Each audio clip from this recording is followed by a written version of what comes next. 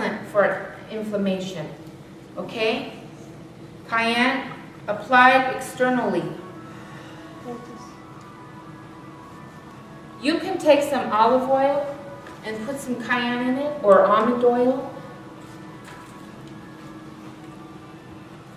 Is that my phone? Yeah, it might be that, yeah. Okay. You can take some cayenne and mix it with almond oil. They say if you use olive oil kind of dries your skin out and it absorbs easily. But like grapeseed oil or almond oil, I heard almond oil is excellent. Coconut oil. You mix it with that and you can rub it. Cayenne is great for anti-inflammatory. Because you know what? You know what causes inflammation? What does inflammation equal? Inflammation, this is all inflammation is. It equals blockage. Did you guys know that? Inflammation is blockage. When you have something inflamed, there's blockage to that vessel. And the blood carries the oxygen to every tissue, cell, organ in the body. When that blood is not properly getting transported there and delivered and distributed there, there's a lack of oxygen in that tissue. Lack of oxygen equals pain. That's why you get a heart attack. Because there's no, it's not because you just have a heart attack that you're having pain. You're having a heart attack because you're having the lack of oxygen, which causes the pain. Because the blood is not getting to that tissue. So inflammation is blockage. Now, we'll talk about water treatment in just a moment. Okay? Honey is great for inflammation. 1 tablespoon a day, 2 tablespoons, you can put it in tea. Cherries,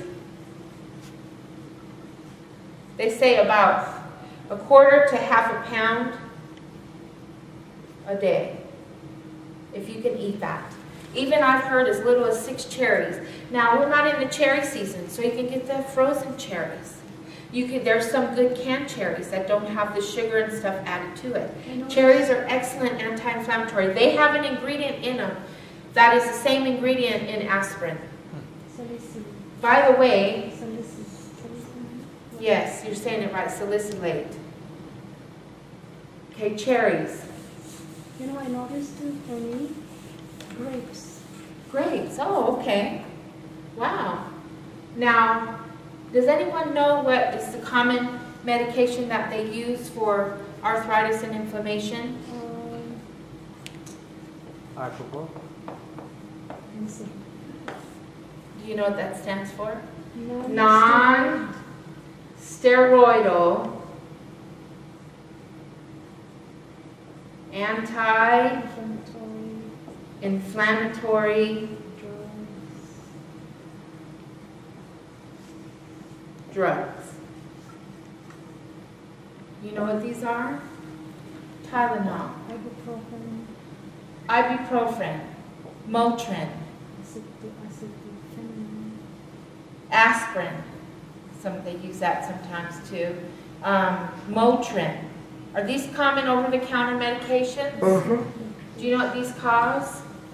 What they call? They have major side effects. Bleeding, ulcers,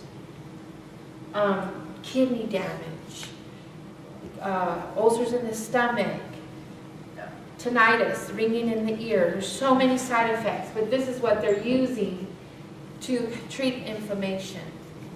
And then they use other things as well. They use a lot of steroids. If a person's on steroids, you cannot tell them to get off of them right away. Oh, and they're finding out that these items that I just listed are causing many of these diseases that they're using them to treat. Wow. Isn't that amazing? Okay, what else? 1/3 cup of cranberries. Now let me ask you, everything that I've listed up here so far, what is it? Plant-based. It's food. Isn't it food? It's food. 1/3 of cranberries each day times 3 weeks.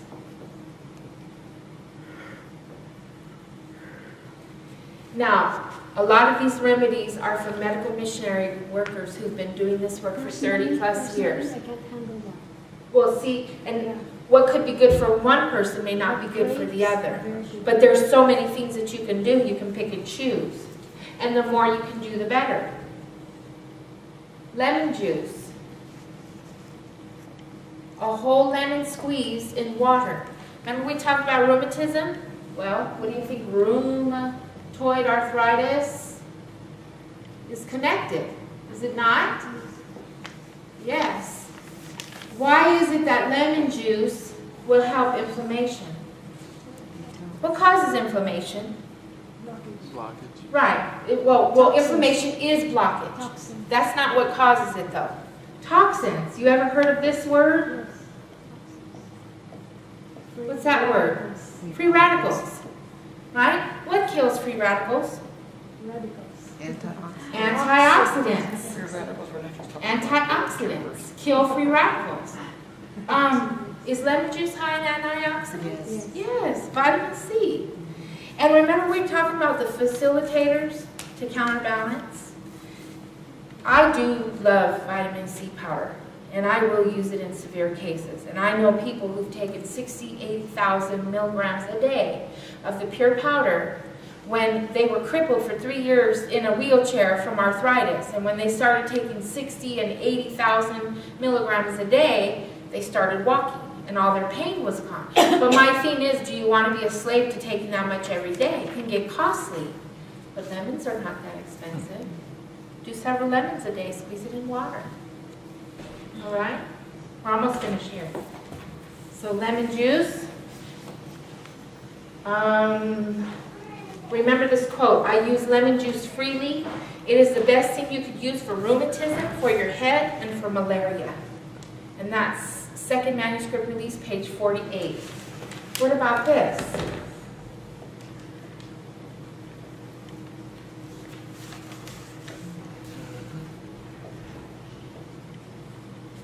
Remember that? We've heard of that, right? You take get the big pretty cabbages, the one that have the leaves that are like this, not the one that's had the outer leaves taken off.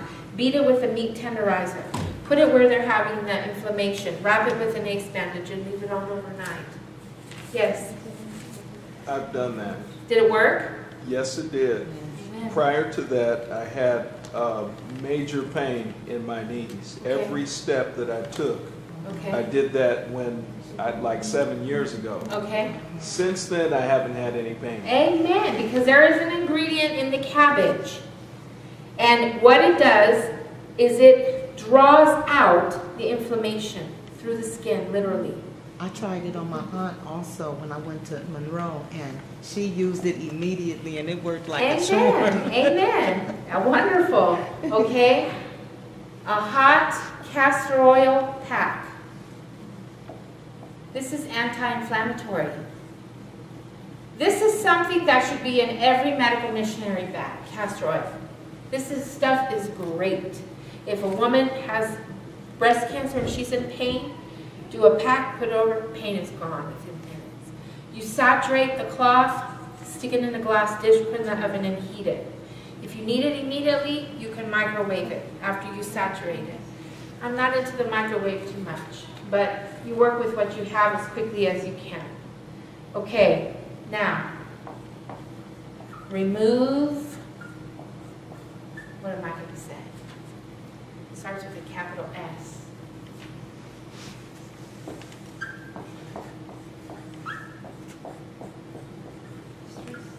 20% of inflammation is due to stress.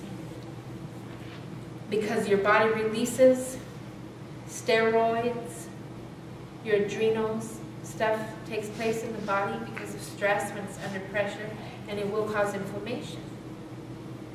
For those with gout, there's a remedy. You can get some vinegar. You can get some apple cider vinegar, regular vinegar, heat it up, and you can put the foot, or you can put a rag in there and put it around the area that's in pain. But for gout, if you stick the foot, you use the acid to get rid of the acid that's in the toe. Just like you can use sugar on diabetic ulcers externally, and that will heal the source. Isn't that amazing? Go on a low purine diet. There's a website on here that talks about the purine diet. eat cherries and cranberries. That's for those who have gout. And many medications that lower blood pressure also elevate the uric acid levels. So a lot of people who go on blood pressure meds, they wind up getting the gout because of the high levels of uric acid. That's what gout is, high levels of uric acid. Okay, so did we get all the remedies? Very simple, isn't it? Not hard stuff at all. Does anyone have any questions? Any questions? You have a question, brother? Yeah, I had several of them. Okay, ask. The nightshade food. Okay. Now, you saying, are we supposed to not eat these? Don't eat them. If a person is 100% plant-based eater, and they're not eating vinegar, and they're not eating any of the sugar, and they're not eating any preservatives, additives, no Camptarian food, nothing like that, and they're 100% plant-based, and they're still suffering from arthritis, in most cases they won't. So, But 5 to 10%.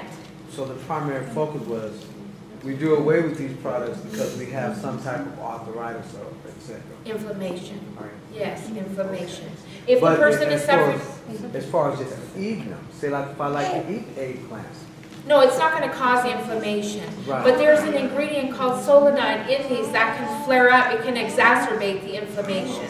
So if a person is suffering from it, those are foods you want to take them off of. How long can you keep blackstrap molasses when you like purchase it that's in the jar and you opened it? And do you have to store it in a certain place once it's opened and you close it? Can you? I've just kept it on my shelf all So the you time. can't keep it. Yeah, and there's an expiration date on it, I'm sure, but I've kept mine. Well, if you use it as often as you're supposed to, it doesn't hold. It yeah, I know that.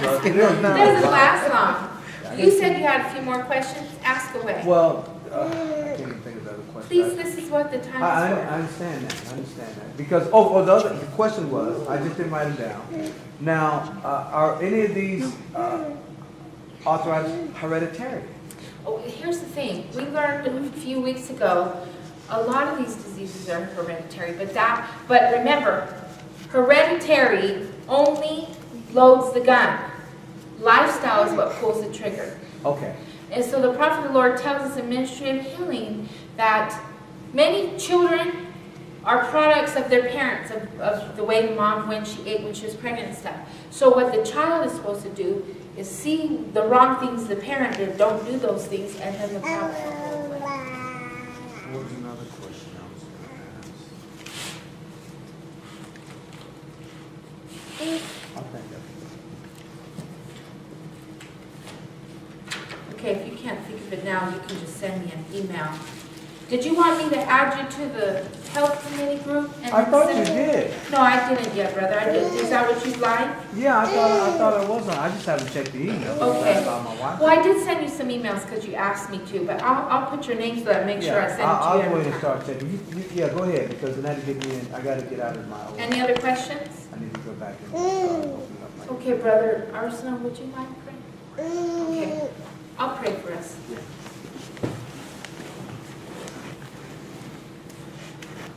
Dear Lord in heaven, we thank you so much for this day.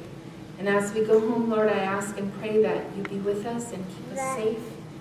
Thank you for everything that you've given us, and thank you for a beautiful Sabbath day. In Jesus' name, I ask and pray these things.